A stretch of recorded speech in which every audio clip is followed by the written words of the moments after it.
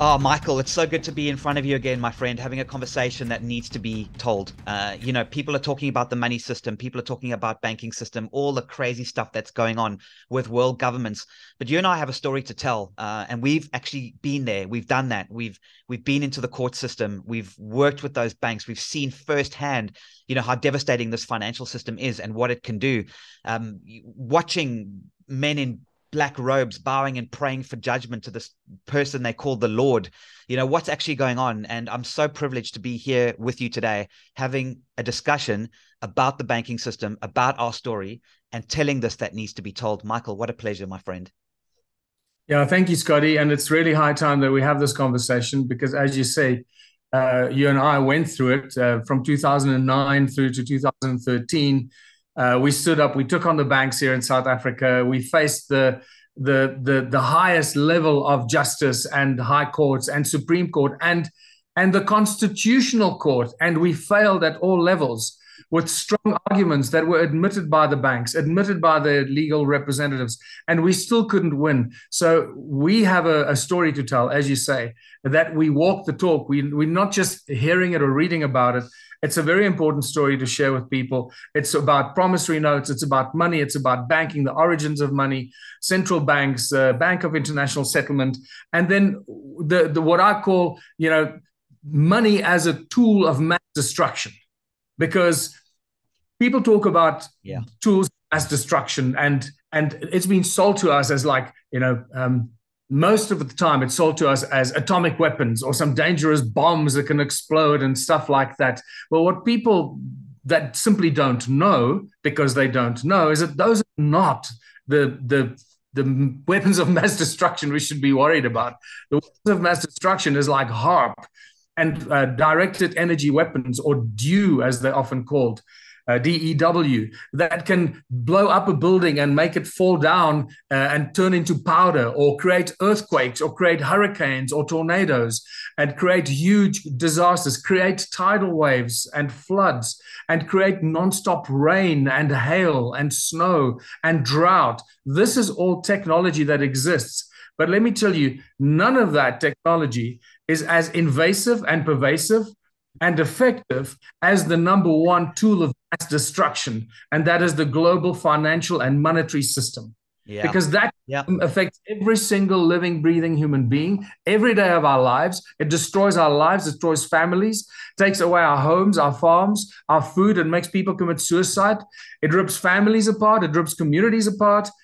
It destroys inventions and technology. It is unquestionably, in my mind, the number one tool of mass destruction. And we're going to discuss that in full detail. And agenda. It serves other people's agendas because they have so much money that they can effectively implement whatever they like in affecting our lives. So I want to go right into the detail now. And remember, you and I had a conversation. Well, how long was it? Maybe 15 years ago, 10, 15 years ago. It was a long time ago.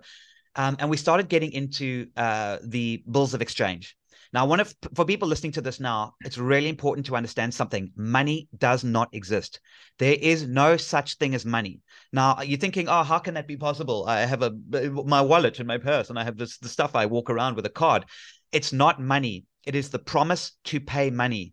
And that promise is evidenced on a piece of paper or evidenced in your bank account. It is merely a promise to pay money. There's no actual money. Since we left gold and all that little sticks with grooves in it in ancient Babylon, there is no money. There are only two kinds of money as per the Bills of Exchange Act. And this is what I want to chat with you, Michael. I remember you were texting me like every few minutes going, I'm reading the Bills of Exchange Act. Did you know this promissory note was this and this definition of this? This one statute of law, which is exactly the same with maybe a few little word changes all around the world, from the USA to India to the UK to Europe to Australia to Africa. It's the same way that money is defined. You have bills of exchange and promissory notes. Do you remember that, Michael, reading that Bills of Exchange Act and going, holy moly? Yeah. Yeah, no, I remember it very well. And that's really what gave us the knowledge and the confidence to go up against the banks, because suddenly we felt empowered because we actually read the Bills of Exchange. We read the court rules. We understood what this money thing is and how bills of exchange and promissory notes work and how they clustered together into what they call negotiable instruments.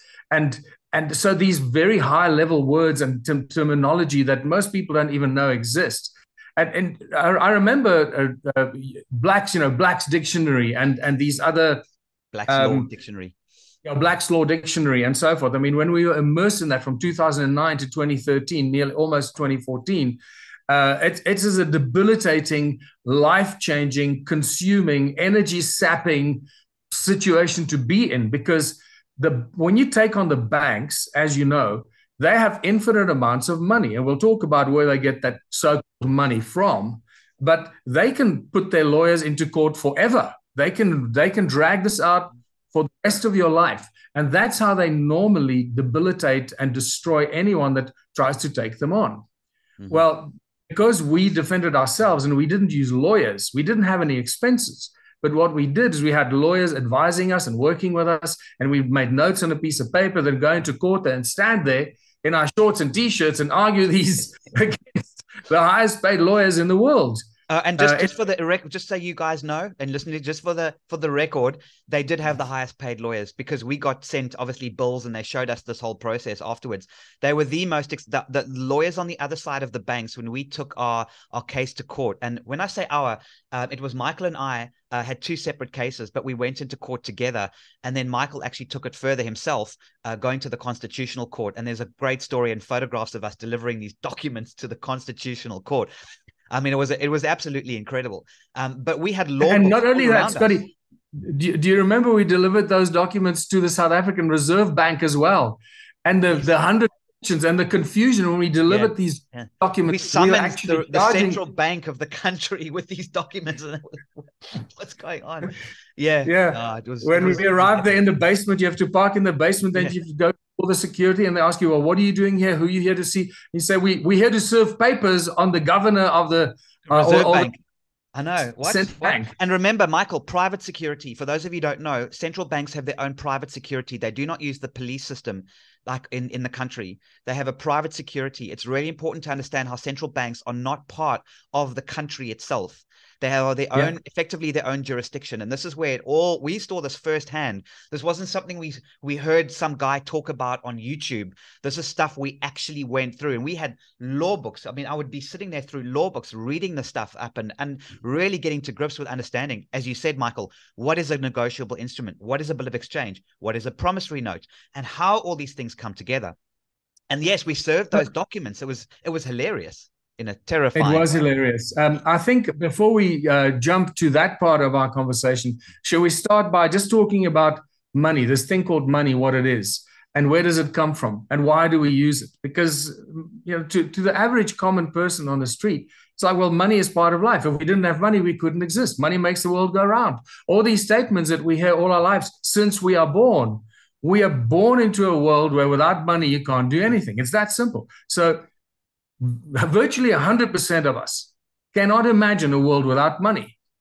And that personally, that's the journey that I started in 2004 and 5, when I started to imagine a world without money. And that eventually led to the Ubuntu movement and the One Small Town initiative that is now exploding around the world. And maybe we'll end on that note to say that the One Small Town initiative is the antidote for all this greed, corruption, and the weapon of mass destruction that's destroying all our lives. And it does it gently, easily, without any violence, opposition, or conflict. It doesn't challenge the money system, doesn't challenge the governments, doesn't challenge the banks.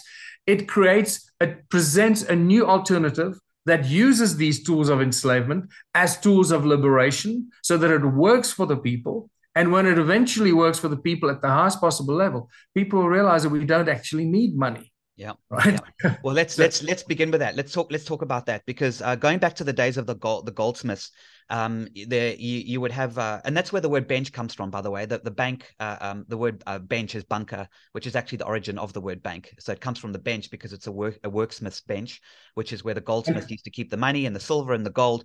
And then along came these individual people and said, listen, will you keep my gold for me? Because you're fashioning in it, you're working with it. And slowly the goldsmiths became, I think many people still have a surname of goldsmiths. I mean, the word gold is common in surnames, even to this day. So what would then happen is you would have this bench, right? They would work from the bench. They would take all these the gold and silver coins, they would keep it. And then one day they'd realize, well, hang on a second.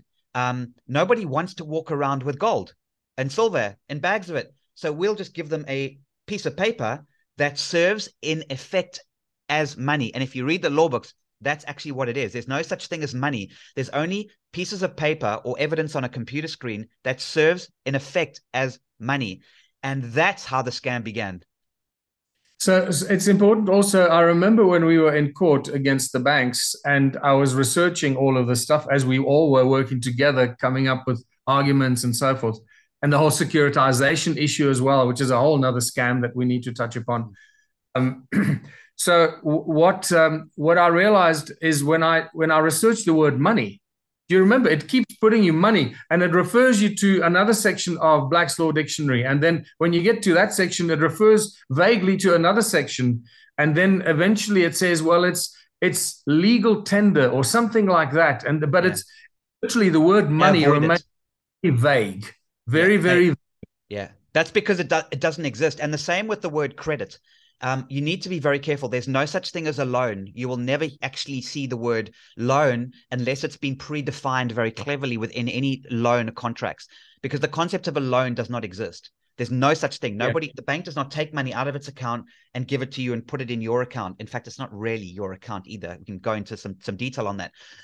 But this whole notion of what actually is money is so important to define, Michael. And we learned this. We saw them. The banks admitted it. They said for those of you listening to this, in the High Court rules of South Africa, it says you can pay off a debt using a bill of exchange or a promissory note. It says that in the High Court rules. When you read the definition, then it gets very interesting because you can just create it, Michael.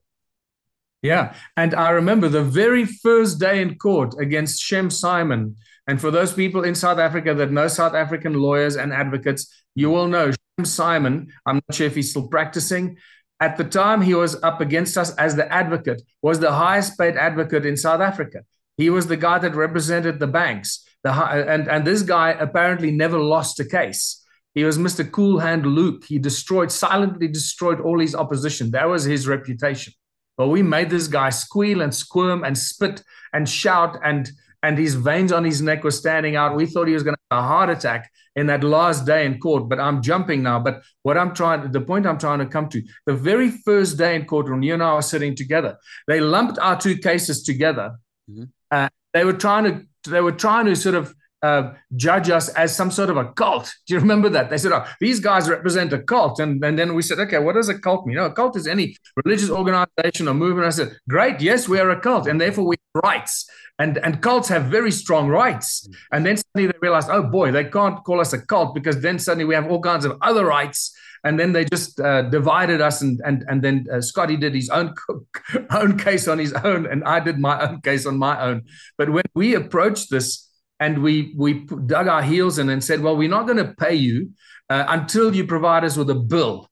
Yes. And maybe we need to start at that point, like why and how get into the case, into the court case. But again, before we get there, what we must mention and what I must mention is that the Goldsmith case and the case of Goldsmith taking in the money, that is a more recent event. And how money then promissory notes became used in the last several hundred years and maybe 500 years or so forth, or 1,000 years. Then there's the Knights Templar that used to issue promissory notes to pilgrims to the promised land and so forth. So that's what I call the modern day money system, which was then perfected by the Rothschild. It's when the scam. It's when the scam became real. You're right. The history goes back in. That's where the scam. Take us to the real origins. Yeah, the Rothschilds took this idea and took the scam, and they really made it theirs, and they took control of the world with that scam. They were mastermind manipulators. But the origins of money is absolutely spectacular, and it's really when I discovered the origins of money is when I was writing my first book, Slave Species of God, and draw the distinction between God with a big G and gods with a small g. It's very important for people to understand why I say slave species of God, not because God is a megalomaniac psychopath.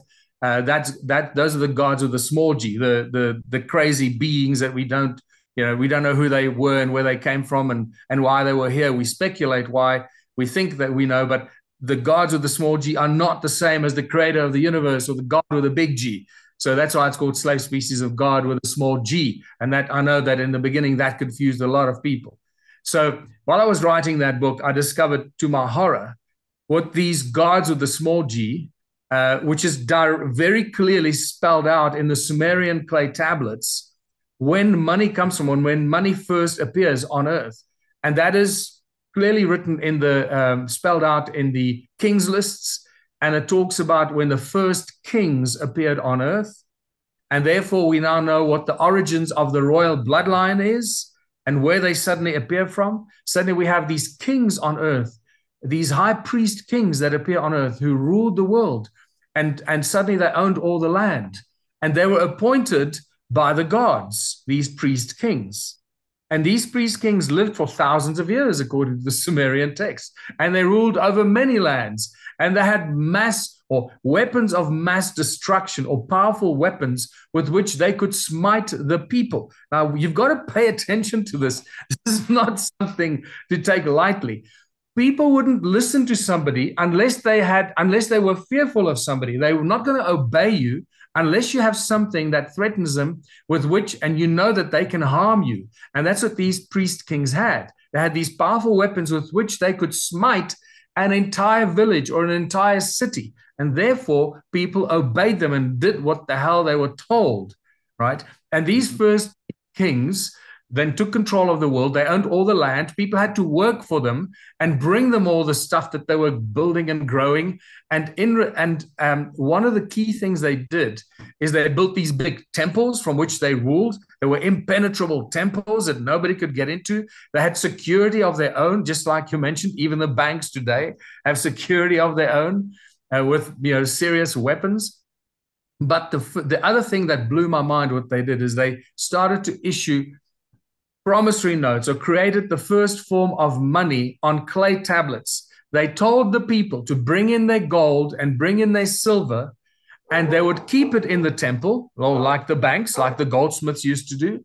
And then in return, they would give the people a piece of clay, and written on the clay is that John Smith brought in 5 pieces of silver or 3 pieces of gold.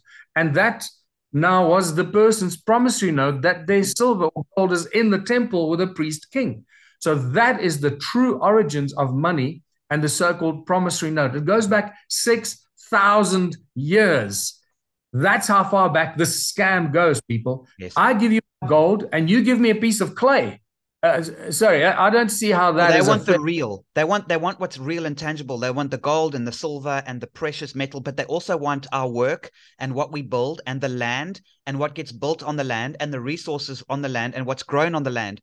So this whole money system is really a black hole that is just sucking human energy into it and getting very little in return. And we haven't even started on interest yet. So that's interesting, Michael. It goes all the way back to the ancient times, long time ago, with these clay tablets.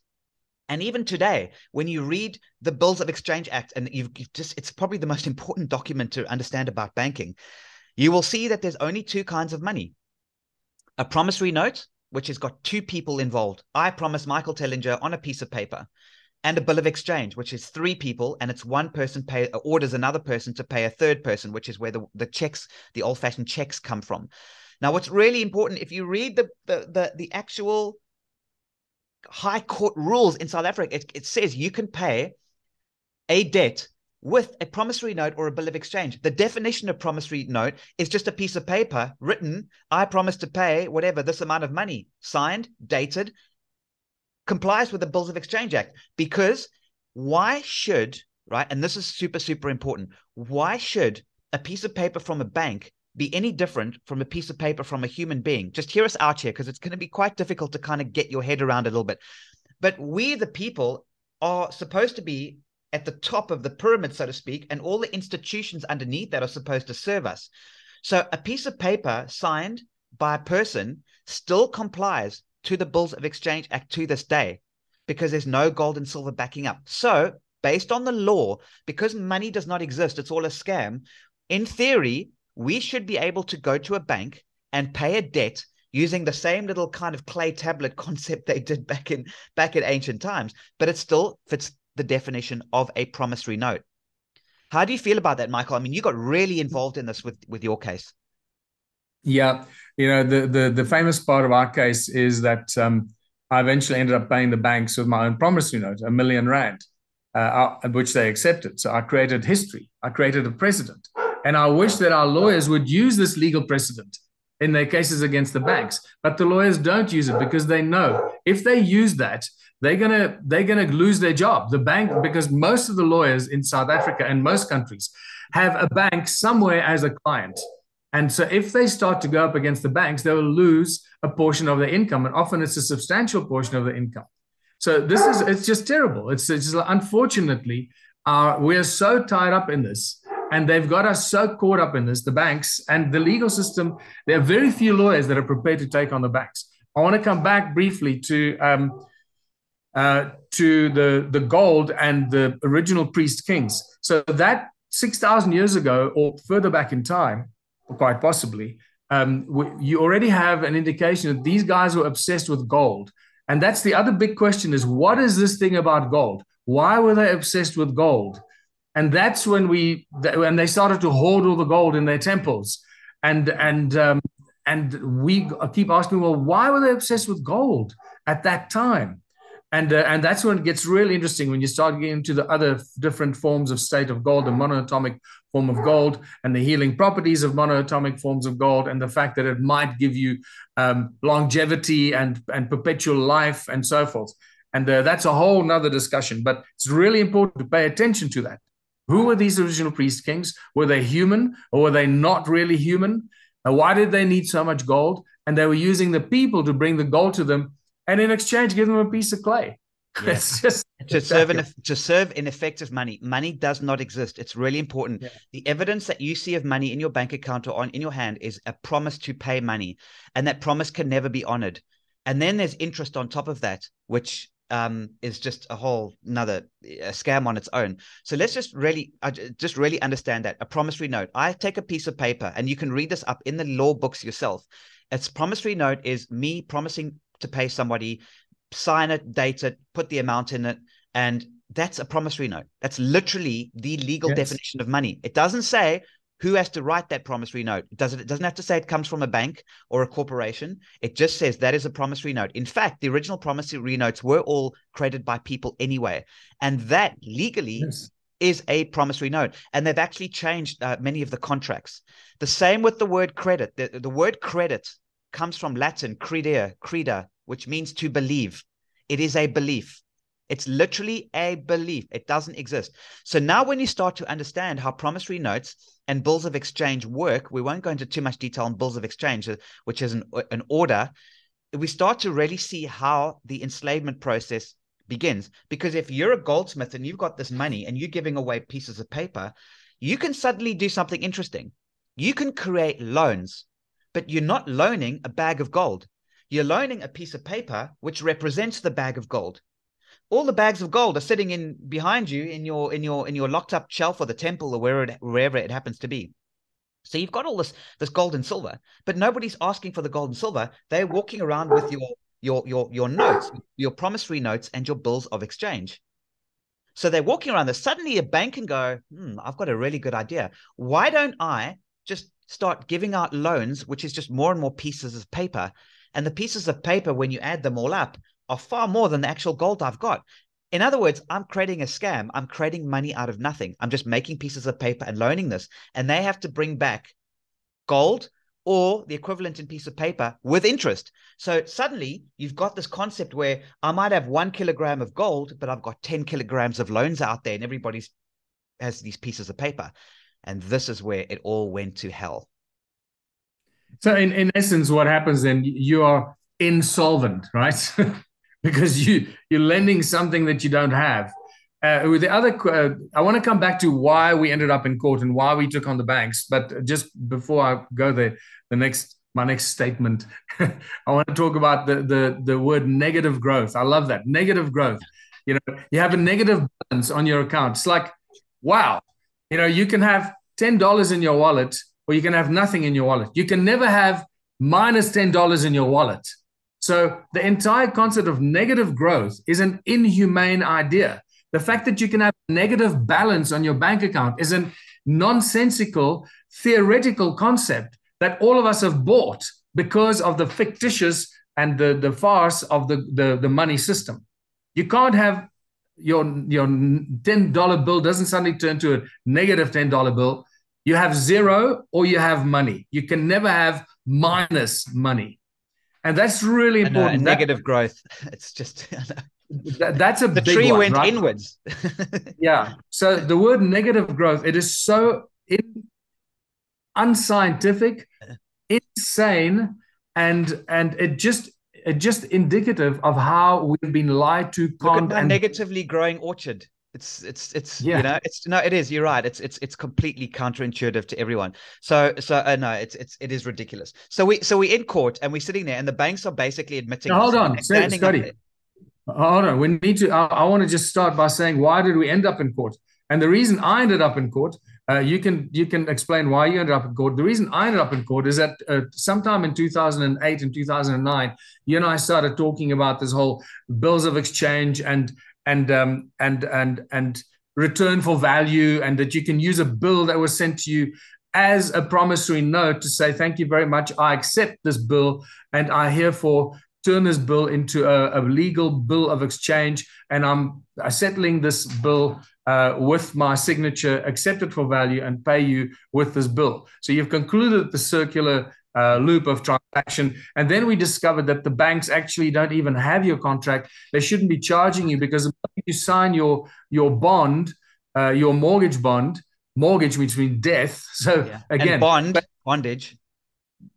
Yeah. So pay attention to the words. In my book, Ubuntu Contributionism, there's a whole chapter on the meaning of words in English and where they come from, Latin and Greek sometimes, and how those words were created to enslave us and literally enslave us by we using them, and we creating magic as we speak them into reality, and we use these words not even realizing what they mean. So it's very important. So I had a property that I bought on spec as an investment, and I was about a month behind or 2 months behind in my mortgage because I was traveling. I forgot to pay it. And then the bank starts to get heavy with me. Instead of saying me, please catch up, they start sending me, all these legal letters. And I said, oh, wow, okay. And at that stage, I realized that the banks don't even own the contract. When you sign the agreement, your mortgage agreement with the banks, they sell it on to a third party called the securitization agency. Now, in South Africa in those days, we had about four securitization agency, Blue Granite, I think. No, there were actually more. We actually discovered over 30 of them in the end. Yeah, we listed them all in that case. Yeah, we thought there were only 4, and then we opened up this unbelievable can of worms. Yeah. So what the banks do is they basically take our contracts that we promise to pay for the house or the car or whatever it is that you get a loan on from a bank, and they take that as a promissory note and they secure it with a company called a securitization agency or company. Every country has one, and these are the guys that sit between the central banks and the banks. And I mean, these guys, they pretty much run the world. And securitization agencies are evil places. God, I almost want to jump track and talk about my experience in Switzerland and Austria with a guy that was starting a securitization agency. And literally, you start a securitization agency if you're one of the elite that is invited to start one, and you basically get a blank check to take money from banks, spend it, use it, and then after make billions of pounds, dollars, or euros in 24 months and then shut it down. It is a scam of the highest order. I've never seen anything like this in my life. In any case, so the banks take your mortgage bond and they sell it to the securitization agency. And the securitization agency then takes all these bonds, they bundle them together, and they float them on the stock markets and they trade them. And this is one of the things that they do. So in essence, what the bank has done, they're no longer the holder of the note. They're no longer the owner of the agreement that you signed with them. They've sold it. So they have no right to send you monthly bills and extort money from you. So if they're no longer the owner or the holder of the note, they can't ask you for money. The new owner or holder of the note must ask you for money. And if they continue asking for money, it's a crime. It's extortion. It's fraud. The least thing they should do is tell you, we're no longer the holder of the note. or the bond. We have sold it to X, Y, and Z, but we have been appointed as a third-party agent to collect money on behalf of Blue Granite Securitization Agency. If they did that, then it would disclose what they're doing, but they don't do that. And they keep asking you for money. They were paid in full. Remember, when they sell your contract or your mortgage bond to the securitization agency, they get paid out in full and several times the amount of your property that you are paying off over 15 or 20 or 30 years. It is a scam of the highest proportion that people just cannot begin to fathom. So I discovered I don't have my money. You owe me. We made you a loan. It's your duty as a citizen to pay back your debts. If someone lends you money, you should always pay it back. That's what you should do. And they have this. And there's certain if somebody does loan, if I loan you, Michael, some money, or you loan me, it's a good idea to pay that person back because they're using it for food or whatever. There's an honesty in there. But this scam that's running. I mean, if you take an overdraft, you mentioned negative, for example. If you go into overdraft, that money didn't exist. It's completely fictitious. A loan is a complete fiction. It comes out of thin air. They don't loan money from one to the other. That's why they call it credit, because it's a belief. It's not a loan. I want you to please understand that. You do not have a loan. You have a belief that you were lent something, and you then have a duty-bound contract, right? A contract to then constantly keep paying and paying and paying and paying that mortgage, preferably until you die, with interest on something that doesn't exist. Yeah, and the whole word repay. Yes. You never actually pay it off. That, in theory, but these are now real semantics. Let's not go into that kind of finer detail. A lot of this stuff is in my book, Ubuntu book, in more detail. But I want to come back why we ended up in court. So Scotty and I, you and I were talking about this whole thing about securitization. We're all new to this, and we were reading other people and guys that knew about it for years already, and really getting clued up on this. And then I said, hold on. So if the bank doesn't own my bond anymore, they sold it to a securitization agency, they shouldn't be able to ask money from me. And then if I can use their bill, if they send me a bill, I can accept it for value and pay them with that same negotiable instrument and settle the amount. So I asked the bank to send me a bill. I wanted to pay the outstanding mortgage with one lump sum payment, and I wanted to settle it. And I asked them to send me a bill, and they refused. I still, till today, cannot understand why they refuse to send me a bill. And we're talking about Standard Bank. Well, we know why, though, because they can't send you a bill because, once again, the definition of a bill is a bill of exchange, which is an order for you to pay. So this is really important for those listening. What should really happen, right, is when the bank wants its money back, or when somebody wants its money back, their money back that they've loaned you, they're supposed to put in a piece of paper, and they're supposed to create a bill of exchange, which is an order. In other words, Standard Bank, or the bank, order you, Scott Cundill, to pay Standard Bank. You can have two parties in a three-party system. It can get a bit weird, but you can still have that. So what they should be doing, what we're effectively saying is, send me a bill, right? If there's been an authentic exchange of value, right? If you've really given me something, like at a dinner, I got a dinner at a restaurant and they get food and then they give me a bill, there's been an exchange. What they're supposed to do is they should give you a bill and say, listen, we lent you the money. Here's a bill to get it back that conforms to the Bills of Exchange Act that specifically follows that ancient pieces of paper that were sent around. Now, this little piece of paper is what Michael and I did as well. As I said to them, send me a bill. If there's been a fair transfer, if there's been a fair exchange, you should be able to send me a bill. And what happened when you asked for it? Yeah, so they simply refused. They refused to send me a bill. As Scotty now explained why they refused to send me a bill. They send you an account, a statement of account, and your negative balance credit, that negative balance of credit that you have to pay in money, in fiat currency. So they never send you a bill. One piece of paper saying you owe us X amount of money, and this is a bill. And I wanted that bill because I wanted to use that as a negotiable instrument and a bill of exchange and a promissory note. And they didn't. So I said, well, if you don't send me a bill so I can settle this amount, I'm not paying you any more money.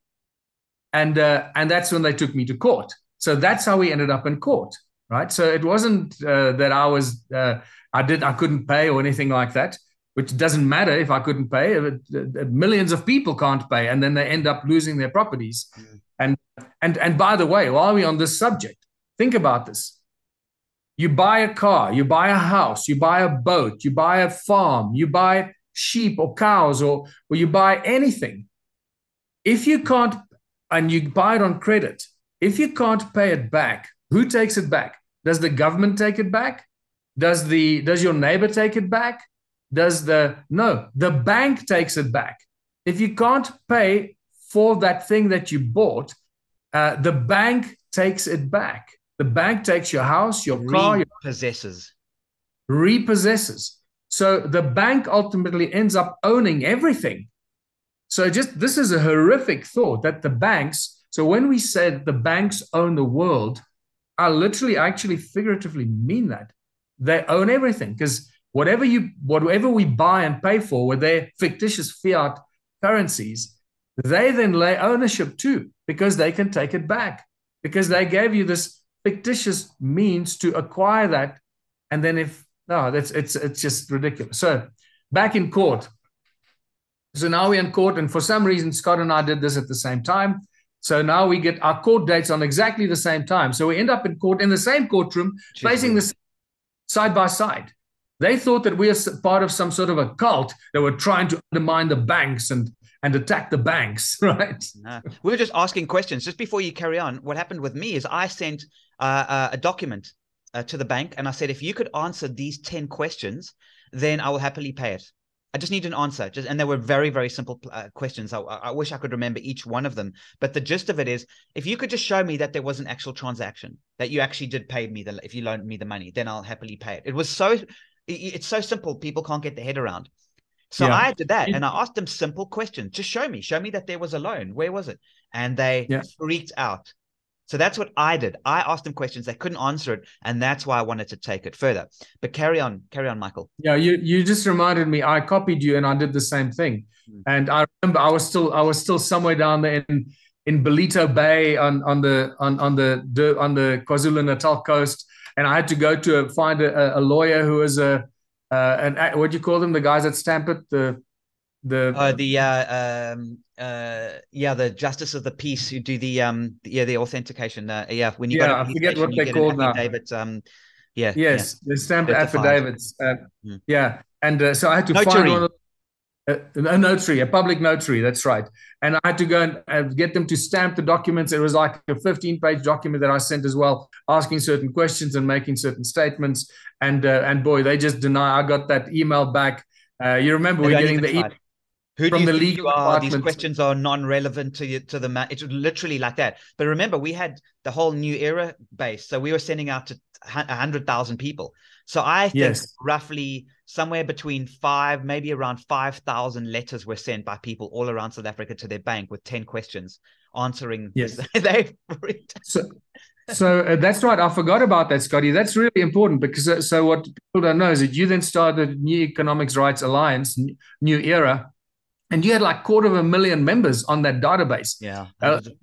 Just signing up left, right, and center. They wanted to be part of this, exposing the banking scam. And so many of those members were sending these letters of demand, asking questions of their banks and asking proof of, showing them documents of this and proof that their bond was not securitized to a securitization agency. There was, I think, one of the questions, I need proof that you are still the holder of my bond, of my note, that you didn't sell it. I know that was definitely one of the questions. And boy, I think that's why they thought we were part of some sort of a cult. And they must have gotten a fright, because if 10,000 people suddenly send notes like this to the bank, or emails demanding stuff like this from a bank, it will definitely look like it's an orchestrated attack on the banks. And that's probably, I realized now, I just remembered, that's why they lumped us together as one case, because they thought we were doing this. Cult leaders, yeah. And then I said, yes. Attack. Yeah, I remember saying, yes, my lord. And remember that when you go into court, they wear black robes. In Australia, in some countries, they still wear wigs. I mean, it's ridiculous. They wear black robes, and you bow and you pray for judgment to my Lord. Remember, you've got to understand the ritualisticness of this. And in your book, you're right, Michael, we don't have to go into detail because we talk a lot about where the words come from in the legal system and its connection with maritime law and the law of the sea. That's why you're insolvent. That's why your business can go under. That's why you have all these, negotiable instruments where you have an island, you ship products, you still ship your Amazon products, even if there's no water inside. Why you have an airport, where all this comes from and how that then connects to citizenship. And what is a citizenship? Like, why is it a ship and how does that work? And why do you have to have a passport in order to be able to travel? And are you a traveler or are you a designated driver? And why do you have passengers? And are you above board or are you below board? Don't sink. You might sink and you go under. All these words and how this connects to the legal system, which then connects to us as people. Because remember, it's not just the land and the gold. Ultimately, it's the people and our energy, which is being sucked into the system that's being controlled by a very, very few number of people.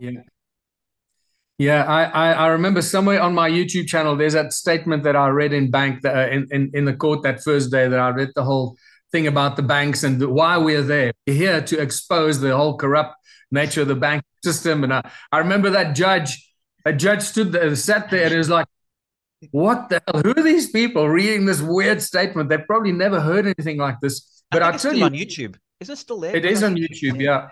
Not very good quality sound, but I think you recorded it. You had that little flash drive that could record, and we were sitting there. I was there turning the pages, and you're reading the corruption. Yeah, it was just like, oh my, it was. So it was that first day they accused us of being a cult, and now I remember why, because they got inundated with thousands of letters and emails from thousands of New Era's members, which was 10 questions, just questions, not I'm going to burn your plate. No, it wasn't. It was completely peaceful. It just said, please answer these questions. That's all we want. If you answer these questions, no problem, we'll pay it back. That's all it was, Michael. It was so ridiculously gentle. Yeah, and then we went. Then that advocate that handled our case that first day completely screwed it up. He really got the banks into a pickle there because he wasn't ready for our arguments. And we're a bunch of lay people who were really well prepared, and we had arguments and questions that they couldn't deal with. So they replaced that young sort of inexperienced advocate with Shem Simon. Yes, and the top guys. Yeah. Top guy in the country, the number one guy in the country. They suddenly realized, oh shit, we better get our top guy onto this. And that's when they separated us, because I said, yes, we are judge, not my lord. We are a cult, and cults have rights. And that's when I went, okay, we better don't bring up the word cult again, because then it's like, a church is a cult. So church is defined as a cult. So it's actually very interesting. So let's carry on. So it was in that second hearing that we went to, and I remember the first day in court, we presented our case, and you had some arguments, and I had some arguments, and there was a substitute judge that was really interested. This guy was a substitute Iceland judge. And the crisis. Yeah, and he was actually interested in what we were saying. So he said, well, listen, since the bank couldn't effectively answer some of the questions that we posed, he wanted to go away and do some research and have a look at this and set another date for us to come back to court to hear follow-up arguments. Well, he was more informed about the things that we said. Well, they got rid of that guy very quickly and they replaced him with another judge that was obviously very well trained on how to handle the situation. And they put Shem Simon in there, the number one top area advocate. Just for people outside of South Africa, an advocate is a high-level lawyer. It's a barrister. Yeah, it's like a barrister in the UK. They wear black robes. They are the only guys who can go into the Supreme Court. Lawyers aren't allowed in the Supreme Court, and they argue in their black robes in front of my lord or my lordship, or if my lordship pleases, if it pleases my lordship, that's the judge, right? It's my lord. And they bow down when they go in their black robes. And it's when Lord they go, with a small L, Michael. It's like God with a small G. It's Lord with a small L. Yes. And when they leave the High Court, they go out backwards in their black robes, bowing to on where the judge sits. So Scotty and I irritated everybody by not calling him Lord. We called him Judge. So we keep calling him Judge and not my Lord, because he's not my Lord. He's a judge. Okay. Now, this thing about the judge, if you ask somebody, the person who's sitting in front of you, right, or who's supposed to be the judge, if you have the guts to do it, which very few people have, but some have done this, and my goodness, full respect, they stand up and they say to the judge, before we do this, can you please confirm your oath of office? Now, this is incredibly important, your oath of office, because the oath of office as a judge, it's a bit like when you go to a doctor or somebody say, can you please confirm your Hippocratic oath to me, right? They won't do it because the judge is not acting as a true judge disseminating common law, what we would be referred to as justice. They are acting on behalf of the bank, which is why they sit on a bench. Remember, I told you before, bench comes from the word bank comes from the word bench, and a judge sits on the bench because that's where the worksmith, the goldsmith, it's a bench. The word bankrupt in German literally translates as broken bench, because when the bankers, the goldsmiths, were caught cheating, I don't know how, obviously not caught often enough because that's all they did, but when they were caught, they would break their bench in public, and that was known as bankrupt, which is broken bench. So the judge does not have an oath of office. They will not say that oath because they're acting effectively as a banker. That's why in every courtroom, there's a cashier. Why on earth would there be a cashier in a courtroom? It doesn't make any sense. That disseminates justice, where you've got to go and you've got to pay these bills. So you've got to be really cognizant of who the Lord is that they're bowing to versus who the Lord is purporting to be. Yeah. All right. So back to the court. So the second day, or the third, this was like the third time we appeared in court. This is probably sometime late 2010, maybe early 2011. Who knows? I can't remember clearly. And we, at that stage, Shem Simon was there. And at some stage during his little speech, he said, everybody knows that the banks accept payments with bills of exchange and promissory notes. Yes. And I was looking at you. I looked at Scotty and I said, he just admitted that banks accept payment with promissory notes and bills of exchange. Yeah. Jump up and say, okay, great. Thank you. I'll write you a promissory note right now and let's call this quits. I was going to do that, but thank God I didn't, because that I would have been thrown out.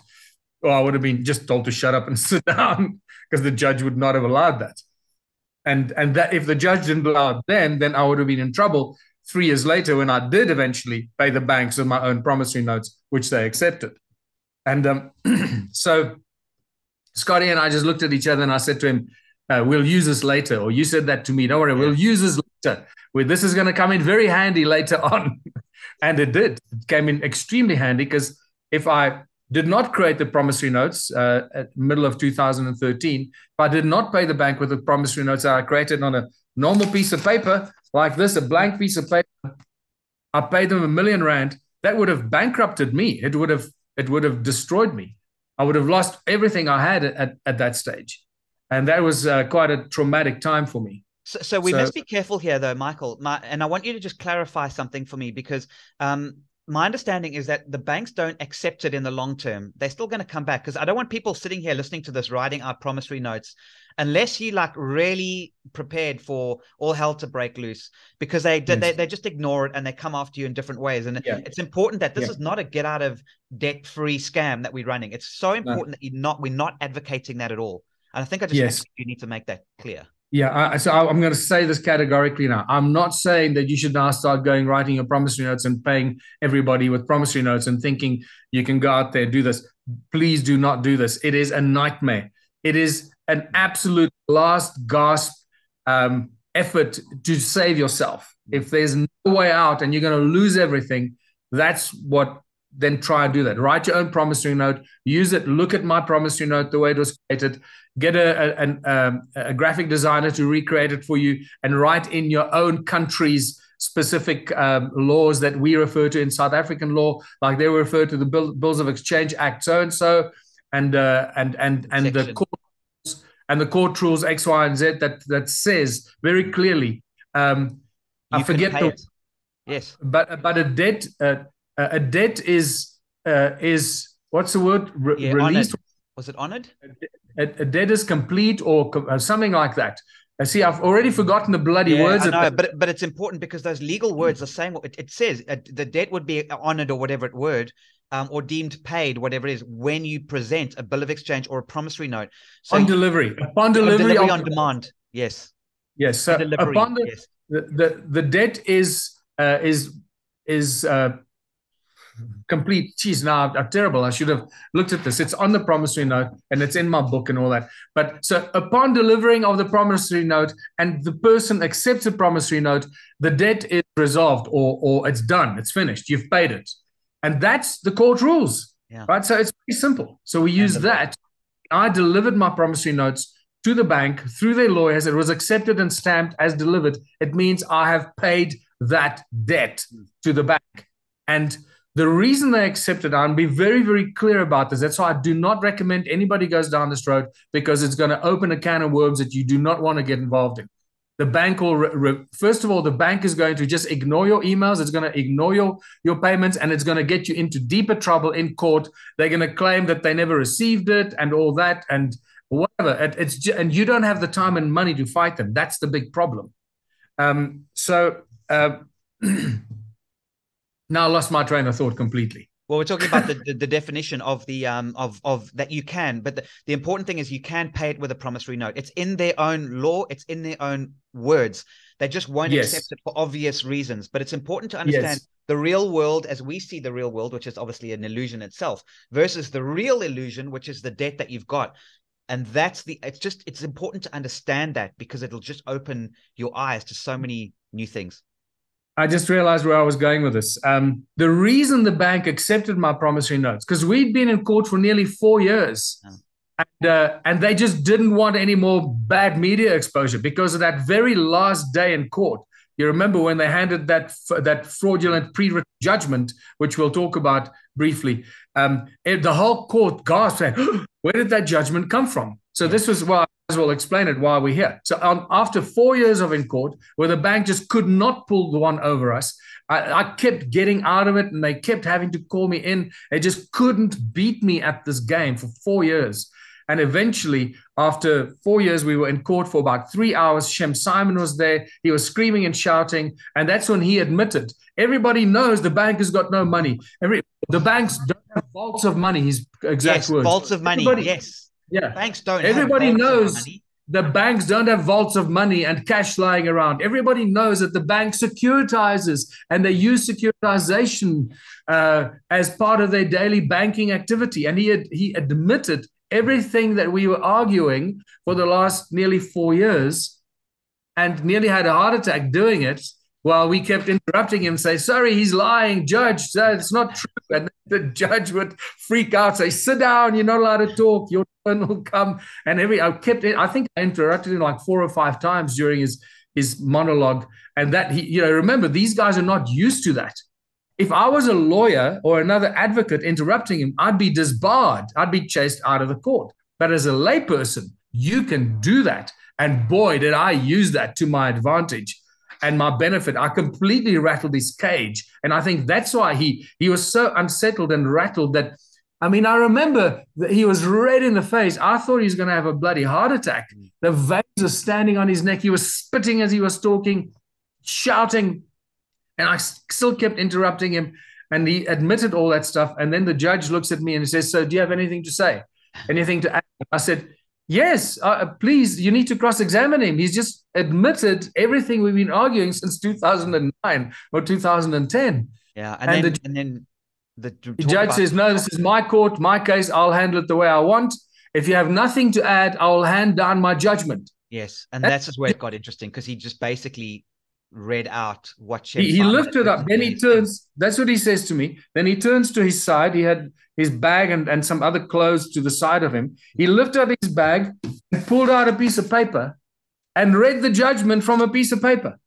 That's literally what happened, exactly as I've described it. No way for the Lord to act. The whole court of about 100 people went, where did you get that paper from? When I just read it judgment out and written? read back Shem Simon's words that he had written in his original heads of argument. No, it was a Yeah. complete scam. When we did the new era version of this, where we actually took the banks to court for securitization on behalf of a large number of people, which is a separate court case. It was a bit like a kind of class action, but we wanted to really just make, rattle some cages and hopefully get, I mean, it would have been a dream. It didn't work out, unfortunately. It would have been a dream to have helped a good 1,000-odd South Africans who physically couldn't pay their loans and their homes and were getting kicked out of their houses. We wanted to give them some relief. That was the plan, but courts were definitely having absolutely none of that. They had four, right? They had, because we took the 4 banks to court and the Reserve Bank. There were 5 of them. They were all in court, and they had 4 lawyers. One of them represented, I think, the Reserve Bank and one of the major banks. They had 4 of the top lawyers in the country, all representing those banks. They got paid one morning for 15 minutes work. It was hundreds of thousands of South African rands. It was just unbelievable because they sent us the bill. This is how seriously they took it. The director of litigation for South Africa's largest corporate lawyer company. In fact, if you go into downtown Sandton in Johannesburg, the actual law firms, you can look at the buildings. Their buildings are bigger than the banks. They look down on the banks. That's literally what the buildings do of those law firms. So the director of litigation personally handled Michael and my case. Do you remember that? Yeah, Aslam Musaji. You talk about Aslam. Yeah. Aslam Musaji was the top bull terrier fighter, pit bull lawyer that was put onto this case. Like the top litigation lawyer in the country at the time that was put onto our 2 cases. Yeah, I remember it very well. I remember standing in the Supreme Court in Joburg while we were waiting to go and see the judge, like before the court case. There were a few of those instances. I'm not sure you were even there in some of those. I was there on my own. And I was there with Aslam Musaji and Shem Simon, waiting in the judge's chambers, waiting to go in to talk to the judge before we go into the court. These are moments that I suddenly remember this. And then Shem Simon would ask me, "Why are you doing this? Why are you so angry about the banks?" And I say, and I said to him, "Look, the fact that you're asking me that question clearly shows me you've got no idea what you're doing, that you're working for the devil." I remember telling Shem Simon this. Saying, "You must realize that you're working for the devil, and just look into your heart. How will your children feel about what it is that you're doing for a living when your children realize that you're defending the banks and you're destroying millions of ordinary South Africans' lives by defending the banks, making people lose their homes, making them commit suicide? Literally, you have blood on your hands because of the job that you do." For a credit, a belief. It doesn't exist. It's a scam. It's a fraud. Now, I know we're all in the scam and we need the scam to survive. We need it for bus fare and we need it to food and we need to grow these things and, for positive growth, actual real growth instead of negative growth. So we're in the scam. We get it. We have to play by these rules, at least to some level. We know. And Michael, your whole One Small Town is the alternative to this, to getting us out of the slavery, because the fact of the matter is, when you see it and when you get it and when you start to look at that, the concept of what's called maritime law. Why doesn't the judge do an oath of office? Because they're effectively bankers. It all comes from shipping merchants. They took the law of the sea and they encroached on the law of the land. And that's why you'll still stand in a dock. I mean, all these shipping terms within the legal system just repeated over and over again. And why they still everything is ship. If you think about all the ship, French ship, you got transport, you've got internship, receivership, ownership, membership. All that's just like everything is a blood ship. It's all based on maritime law. Registration, Regis, which is the crown, who created these what are called letters of marque. That it was created through effectively legal piracy. So if you flew the Queen's flag or the King's flag on your ship, you were a pirate, but you were a legal pirate. So if you saw somebody who was, in inverted commas, breaking the law, and the pirates were more kind of the ones that are living off kind of natural law. I'm not saying they were good people, but when you understand both sides of the story, it makes a little bit more sense. So you would have these letters of marque, which is basically saying your Majesty's ship has the right to take down that ship. You can keep all of it, just give 20% or 50% to the crown. And this became legal piracy. The same legal piracy system is how the courts and the banking system works today. It's the same concept. Yeah. So just to finish that thought for people that want to thinking about using promissory notes, please don't do it. The only reason that the banks accepted my promissory notes is because they didn't want any more heat. They just wanted this to go away. Because by the time we were in court 4 years later, suddenly the media was really paying attention. Suddenly they realized there was a scam going on. In 2010, I was this conspiracy theorist. They were interviewing me on radio stations, like laughing at me, belittling me, like in my face, that because they were defending the banks. They think there's some crazy guy trying to take down the reputable, wonderful banks that are making our lives possible and making it possible for us to do business. Little did they know. And these are ignorant journalists and radio DJs and TV hosts that just have simply no idea what's going on.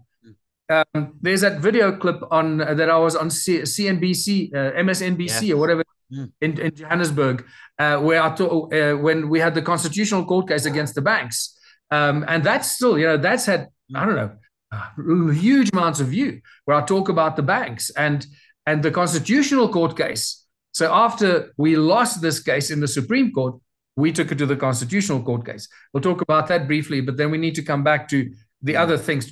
Central banks, BIS, the Rothschilds, and what is a people's bank? What's the difference between the people's? Let's talk about that structure now, Michael. Let's go through that. Let's talk about how the pyramid structure of the bank works from the Bank of International Settlements in Basel, Switzerland, which most people don't even know exists. So you've got the Bank of International Settlements, and then you have the central banks. It's like the central bank of all central banks. People think your central bank in your country is like, that's where the buck stops, the Federal Reserve, and in America, or whatever it happens to be, the Bank of England. No, there's a higher bank even above that. And you have something called special drawing rights on the Bank of International Settlement, which is effectively a license to print money forever. So what happens is it filters down through billions and trillions of euros, or whatever you want to call it. It's all one banking system, by the way. Whoever says, oh, we're going towards one world banking system, and that's like the Illuminati, it's been done. That was done. We've been on one banking system for ages. So it's already kind of happened in that particular way. But yeah, talk about that. You've got the Bank of International Settlements, you've got the central banks that make money out of thin air and loan it to the other banks, which go to the commercial banks, and then eventually comes down to us and we get screwed. So look, it's ultimately what we refer to it as the global banking Rothschild empire, or the Rothschild banking empire, all started by the Rothschild family. In the 1760 something, and they literally just took this ancient scam of creating promissory notes and taking people's gold, and they perfected it. And they just went into Europe and they set up their banks, and they started to fund the wars and different sides against each other. The entire the War of Independence in the United States was all about retaining the rights for the Rothschilds to have their central bank, their federal bank, the Rothschilds' own bank. And that was what the American wars are all about, in essence, so that the people run their bank. So let's quickly distinguish between central banks, yes. And just before you get banks on there, for those listening to this, there's a brilliant essay from a couple of decades ago. Just Google it. It's online. It's called All Wars Are Banker Wars. You can read it, and you can hear the guy who wrote the essay actually transcribe it and read it out to you. All wars are banker wars. So what Michael talking about is not conspiracy. You have to understand that placing a banking system into a country will result in war if the people in that country reject it. So carry on, Michael. Yeah. So it's sometimes it's difficult to determine where exactly is the ultimate office or ultimate building or bank building that controls all of this. But at this stage, it looks like it's in the city of London, in that square mile in the city of London, from where the Rothschild banking empire controls the entire global banking system. That's what it seems like. They may have moved it somewhere else, but that's what it seems like. Under that one head office that controls all central banks and all banking and all money in the world, I will say that with exception, obviously, of countries like North Korea and who knows what other countries at this stage. There's very few countries that no longer fall under their control. China is an interesting one. I'm not sure how China operates. And since Russia is not really very friendly, but their banking still seems to somehow be controlled by this Rothschild banking empire. I don't understand how and why any country would want to have their financial system controlled by this, but that we can discuss that later. So the City of London, and for people that don't know, the City of London is not London, the town of London. City of London is a square mile in the center of London, where the temple is on the River Thames, where the temple was built in 1078 or whatever it is. And that was really where the seed of power was established in London, and where the banking empire was established for the world from there already. And the Templars, it all comes together, right? And from there, where all the banking head offices are, they seem to rule the global banking empire from there. Then in Basel, Switzerland, you have the BIS, or the Bank for International Settlements. That's like the 2IC to the Rothschild banking control. And from the BIS, they control every single central bank. Now, as Scotty said earlier, our central banks in our countries do not belong to the government. They do not belong to the people. They do not belong to the government. They are a law unto themselves. Please pay attention to this. Central banks do not fall under the jurisdiction or the constitution even of our countries. They literally are a law unto themselves. They can do what they want. You cannot charge them with anything. You cannot charge them with fraud. You cannot audit them. They are untouchable. So that is a huge thing to realize. These are privately owned institutions. All our central banks, from the Federal Reserve Bank to the South African Reserve Bank, every central bank in every country, and they're controlled from BIS, the Bank for International Settlements. The BIS barks the instructions and commands to all the central banks. So when our ministers of finance do their annual speech and their annual budget, that is written and prepared for them by the central bank. It's always done in cahoots with the central bank. So they literally control everything that happens.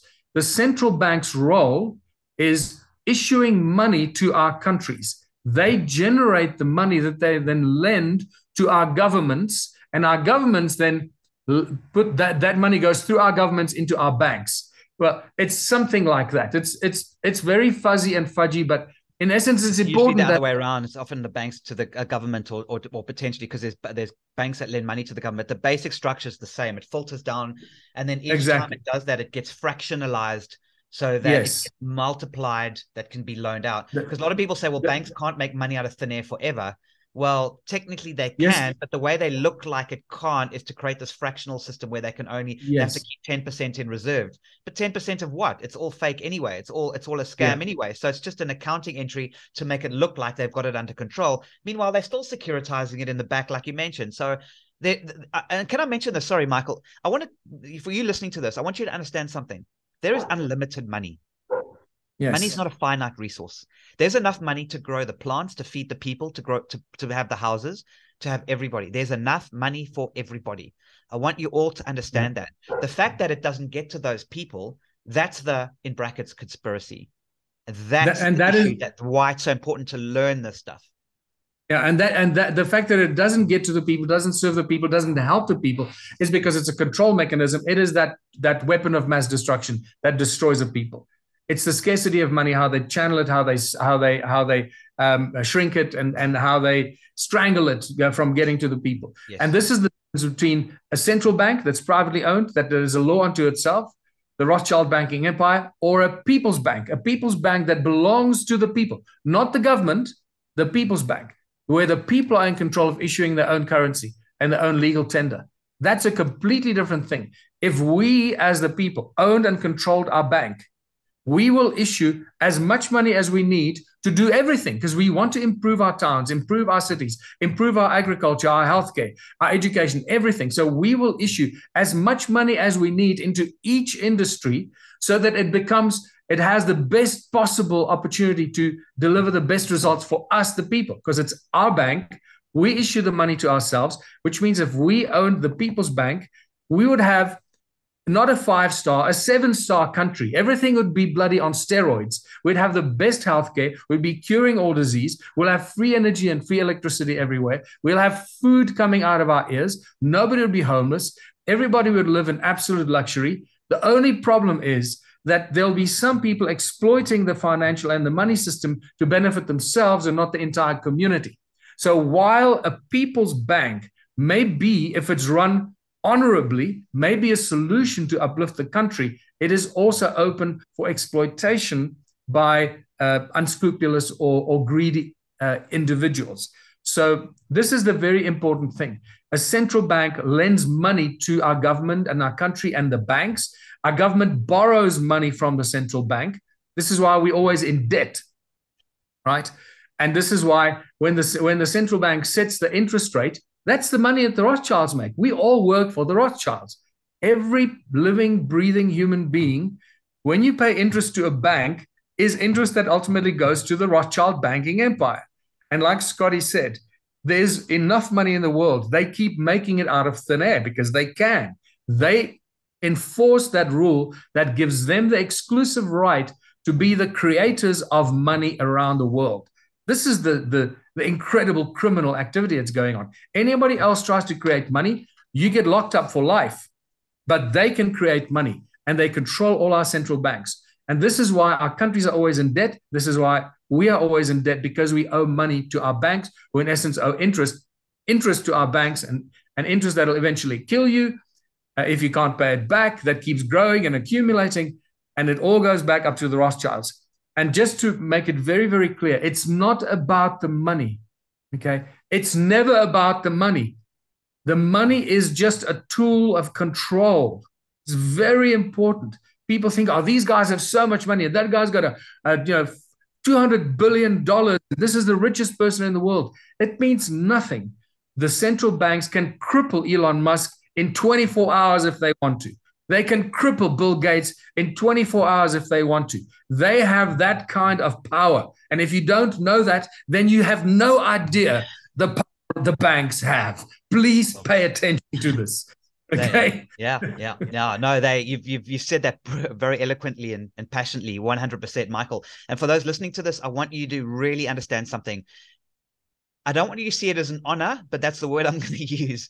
Why are they, whoever they are, so hell-bent on controlling people? It's because we are special. We have within us a structure, a beautiful, eternal understanding of cosmological beauty, a 15-dimensional crystalline structure that works on an eternal-based principles that are just so beautiful and so incredible. We as human beings are just amazing. We are angelic in our own ways. And we have this, and we have the structure, and it goes against the way that they see their finite black hole-based energy-sucking vortexes of constantly. This is what we're doing. We're taking a stand, and we're holding our ground in a beautiful, incredible, peaceful way by simply just exposing step by step and creating alternative structures like Michael's doing with One Small Town. But you've got to understand something. You are special. The system is trying to do everything in its power to make you believe you are weak and useless and you are nothing. Yes. Nothing could be further from the truth. Very, very well said, Scotty. And I will echo that. You, as a human being, every single living, breathing human being is born special. We are divine creations.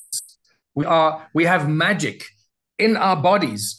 We are examples of magic being created. From nothing comes this conscious being that has free will and the capacity to think and love and embrace and create. The fact that we can create music, we can conceptualize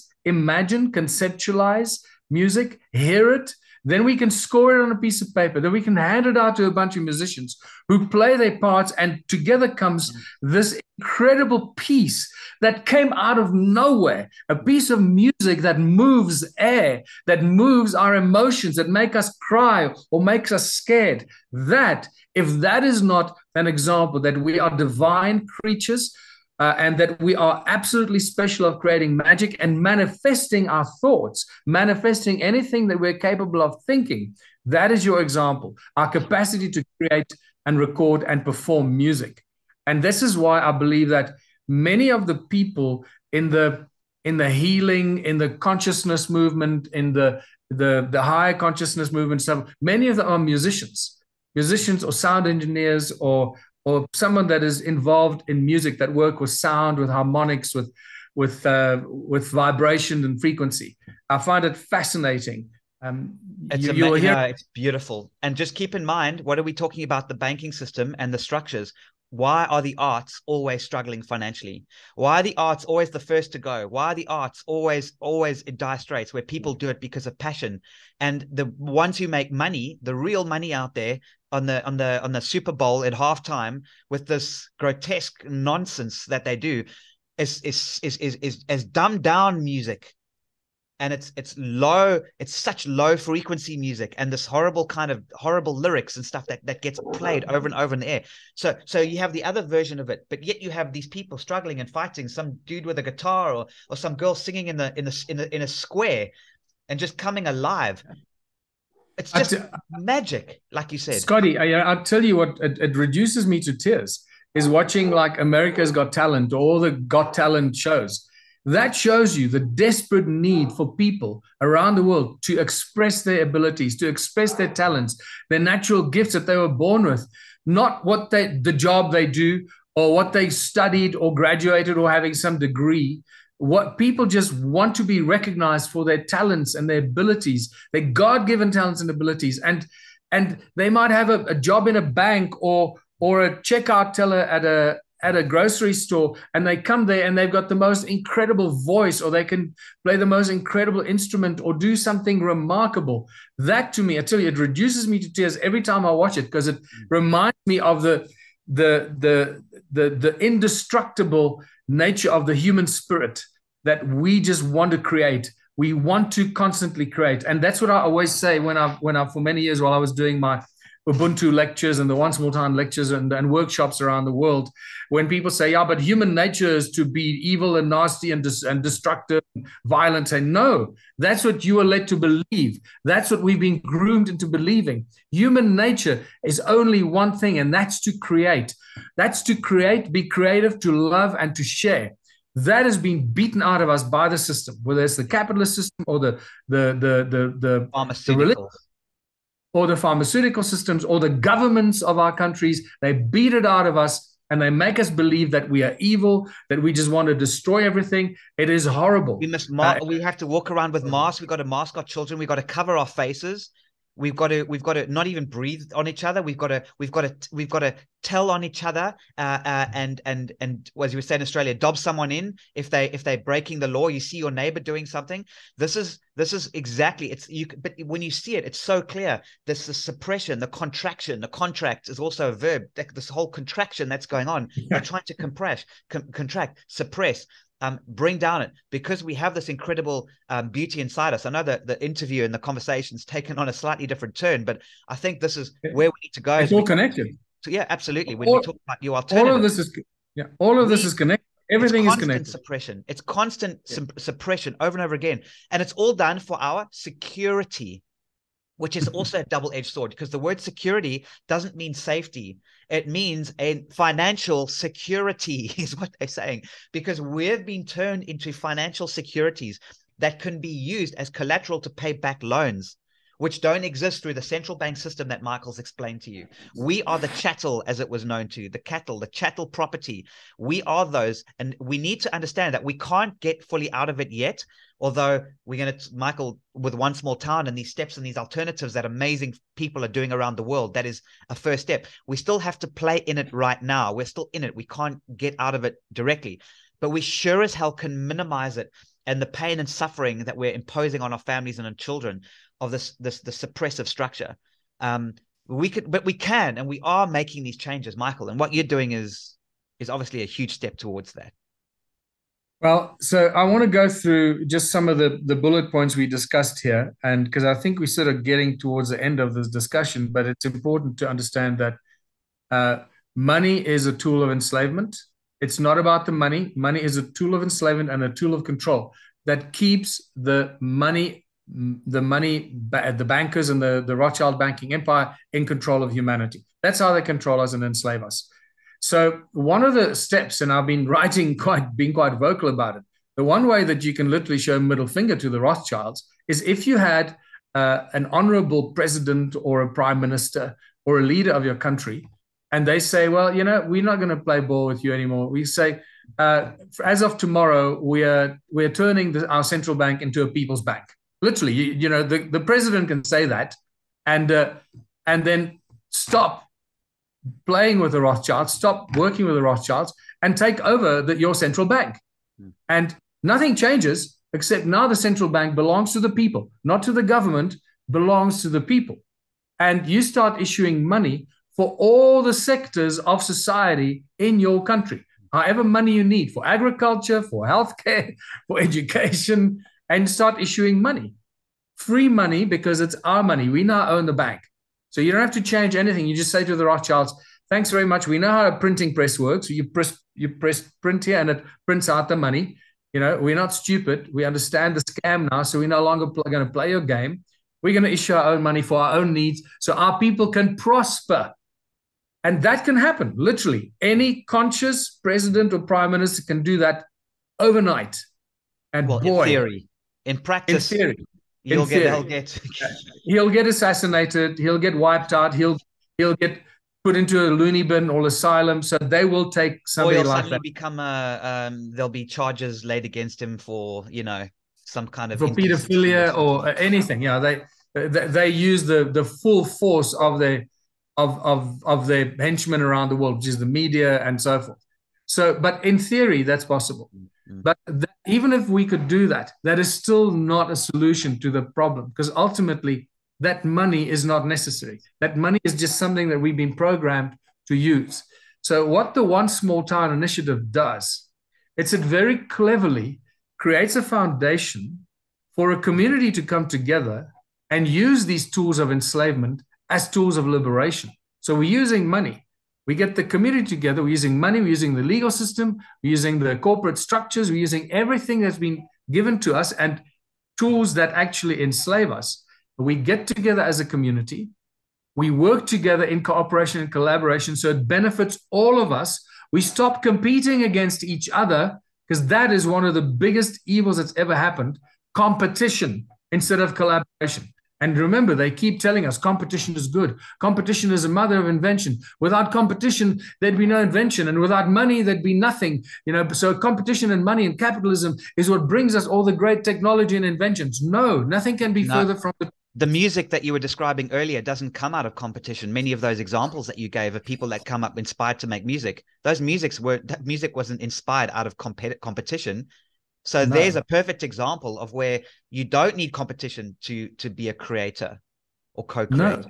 So remember, capitalist competition actually destroys everything, because in capitalism, if you invent something and you can outcompete your competitor, whether it's a lawnmower or a bicycle, or anything, if your creation or what you manufacture is better or can be better or make more money for you, you'll do everything in your power to destroy your opposition. You'll go out there and you'll buy up all your competition, you'll buy up all your opposition. So you have complete monopoly to make money and extort the people. And this is how all the inventions of the cures for cancer and cures for all disease, which we know there have been dozens and dozens and hundreds of beautiful inventors that have come up with incredible solutions and cures for all disease.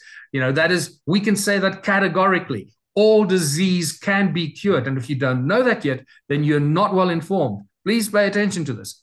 All disease can be cured, including quadriplegia, things like that. Yes, pay attention to what I'm saying here. Quadriplegics can be helped to walk with a very simple procedure. I've seen it and I know how to do it. And we have been in touch with inventors and healers around the world that most people don't even know about. So we can have all the free energy in the world and all the healing in the world. We can have all the food in the world, but all of this technology that affects all these industries and sectors are constantly suppressed and shut down. Inventors are bribed, threatened, killed, or simply paid off. So the inventions do not reach the people if it's going to benefit the people and neutralize the monopolies of the world. So capitalism is the worst possible toxic system we can find ourselves in. Cooperation and collaboration, and what I call contributionism, where we all contribute towards the well-being of our society and our community. If we all contribute our own specific skills, we are all going to benefit and contribute and help improve our society. And that's what contributionism and the one small town model is all about.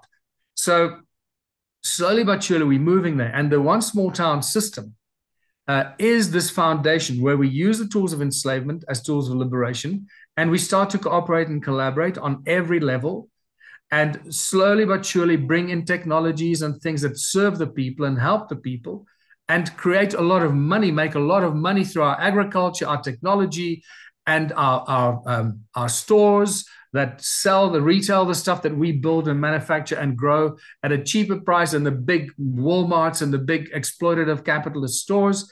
And slowly but surely, our town will not only be self-sufficient, but we'll be exporting everything we do and build and grow to other towns and other countries and make more money.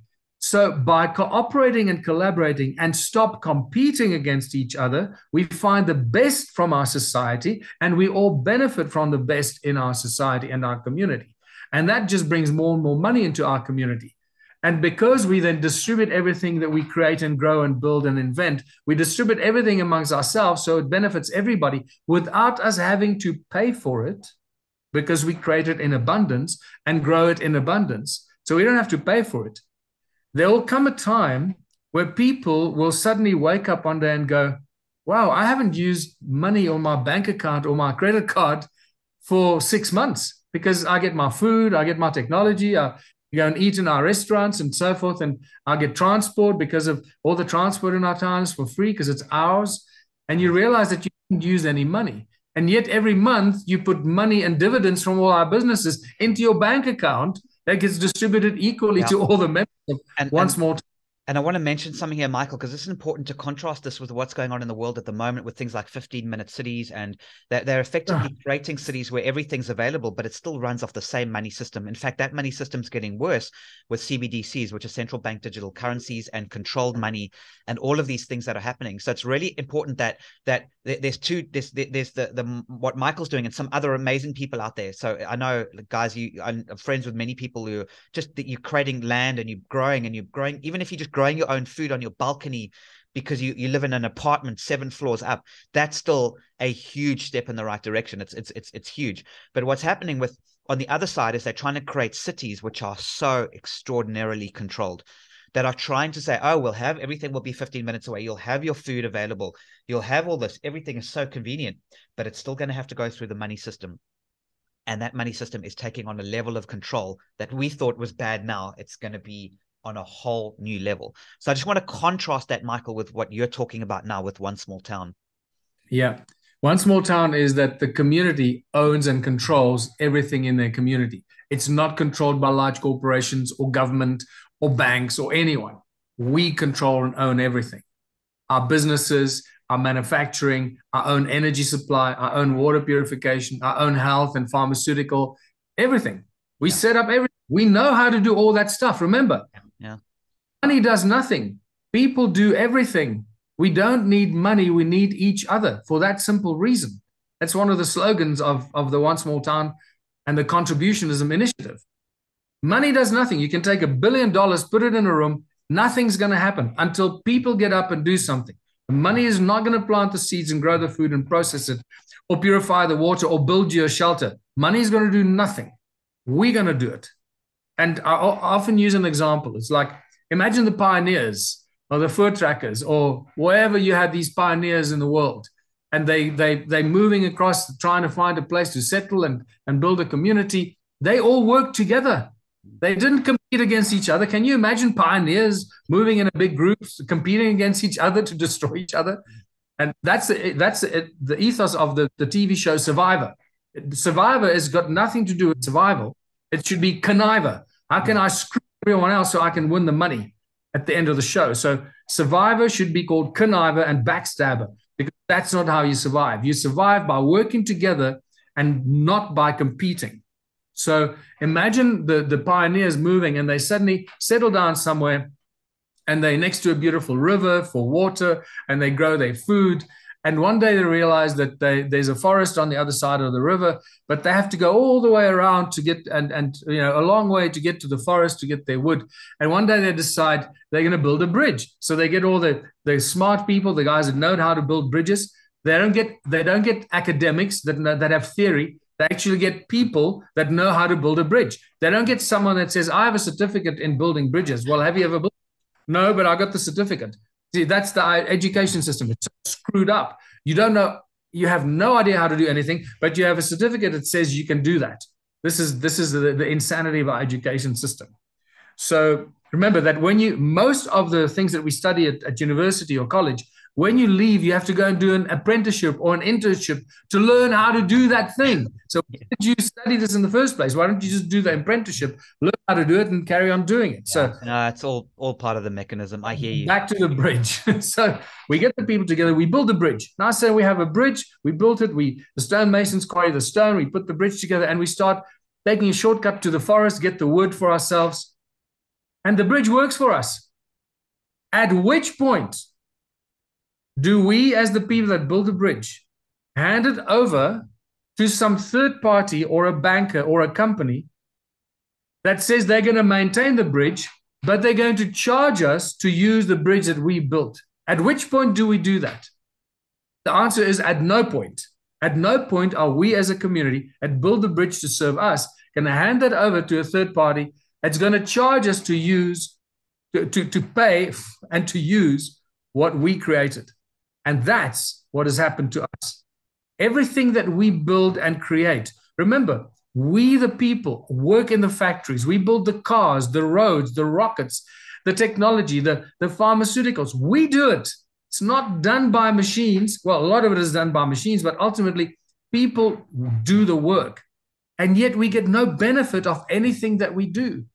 Therefore, it is a horrible thing to say. It's unimaginable that a country has negative growth or that a country has debt. How can a country be in debt? Who are we indebted to when we have 7 billion people or 7.5 billion people wake up every morning and we go and do something? We grow food, we manufacture stuff, we invent stuff, we play music, we play sport, we everything we do is positive energy. We are constantly creating and co-creating this insane abundance. Much of it is destroyed. If it can't be sold back to us, then it's destroyed. And that's the absolute evil tragedy that happens. If they can't sell it to us, if we can't buy it, it gets destroyed and discarded. Keep in mind that dilapidated and falls into disrepair. And we see this happen with these towns around the world and places where community halls are in disrepair. Nothing's been painted. Houses, you walk through Cairo. It happens in most cities, of course, but just Cairo is a special example of just absolute dilapidation. I mean, just rubbish on the streets, people just all over the place. No one paints their house. It just falls into disrepair because the people have been falling into disrepair. This is what's happening with us as humanity. So I know, Michael, we need to start to finish off. I think you've got a few more points though that you want to touch base on. But it's remarkable. I mean, this conversation is. Yeah. So it's really comes down to people realizing that the power lies with the people. We have no negative growth. We can't have negative growth. We only have positive growth. We are miracles of creation. We are trillions of cells that work together in harmony. All right, let's start acting like the cells in our bodies. Or if the cells in our bodies don't cooperate and collaborate, if they don't work together, we get into a state of disease. We get sick and we die. We got to start working in our communities like the cells in our bodies. Start echoing that example.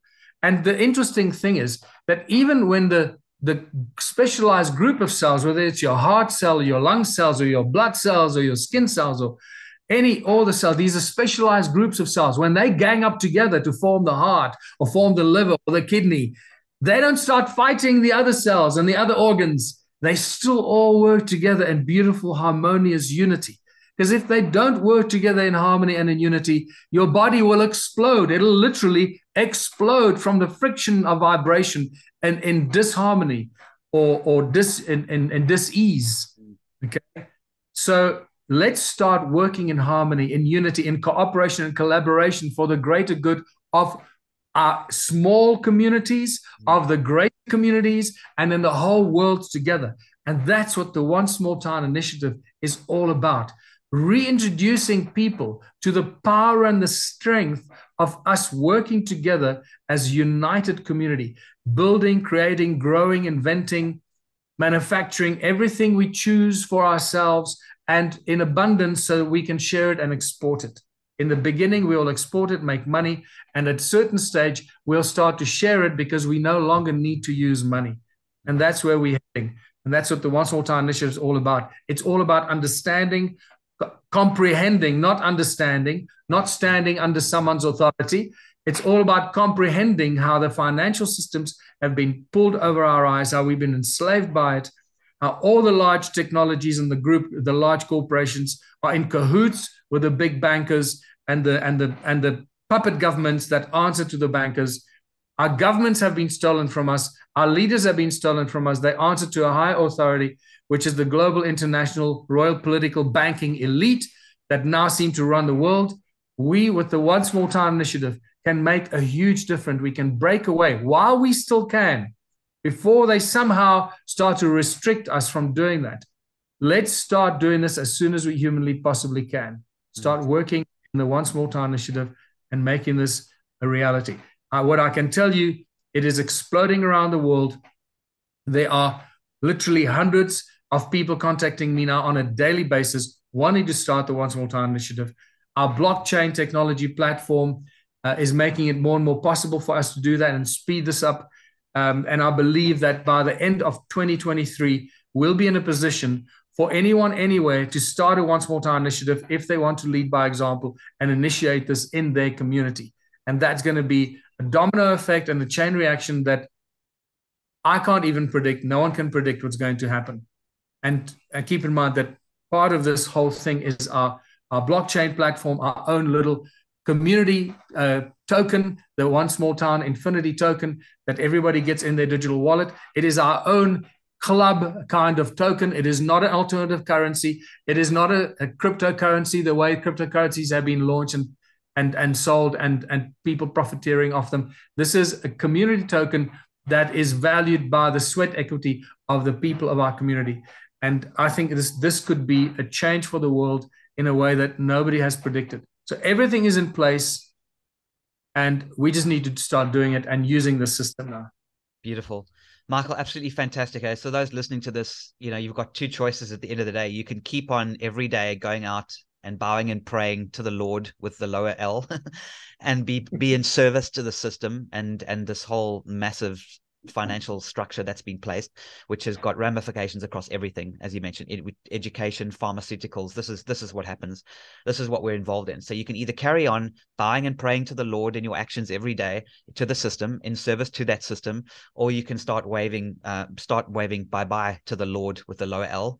And start to say, no, we don't want to be part of this anymore. We want to create something new and really unleash that beautiful crystalline spirit that is within each of us, the eternal structures, the eternal spirit with each of us that creates that magic that we're all indelibly linked to and connected to in this greater multiverse of just magic and sheer unadulterated beauty, because that's who we really are. And constant creation. Yeah, that's amazing. So just finally from my side, Scotty, is that I want to stress this very, very clearly, is you don't create a new system by fighting the existing system. Remember, we can't beat the global elite at their game. They have all the guns, they have all the money, they have all the big corporations and all the judges and the courtrooms and the police. We can't beat them. We can't fight them. It's not a winnable situation. But what we can do is we create a new system without any violence, opposition, or conflict that slowly but surely starts to make the current system obsolete. Many wise men and women have said this before me, and I'm now saying this. Pay attention to this. We're not fighting the system. We're very gently creating a new system in which we all choose to participate and co-create abundance and prosperity. And before you know it, it'll make the current system obsolete. Yeah, beautiful. Michael, I'll also ask if we can put the Ubuntu Contributionism book. I think it's 11 different languages now. Extraordinary feat. Well done. It's just mind That's blowing. 12. It's Japanese as well now. So it's Goodness, that's just magic. So you got a bunch of book. We'll put the links in the description, as well as obviously links to your other books, and then of course One Small Town, and people can get involved. Sure, Michael, what an epic story. I'm so glad we finally got to tell the story. It's about time. It's beautiful, mate. Congratulations, well done. Well, thank you, Scotty. You've played a big pleasure. role in all of this. Yeah, you've played a big role in all this for many years, and it's a pleasure knowing you as always. You're a good friend, and let's keep sharing the information, Yeah. going out, staying positive, staying inspired, and inspiring as many people as we can. Yeah, Michael, thank you so much, my friend. Till next time. Okay, till next time. Bye for now.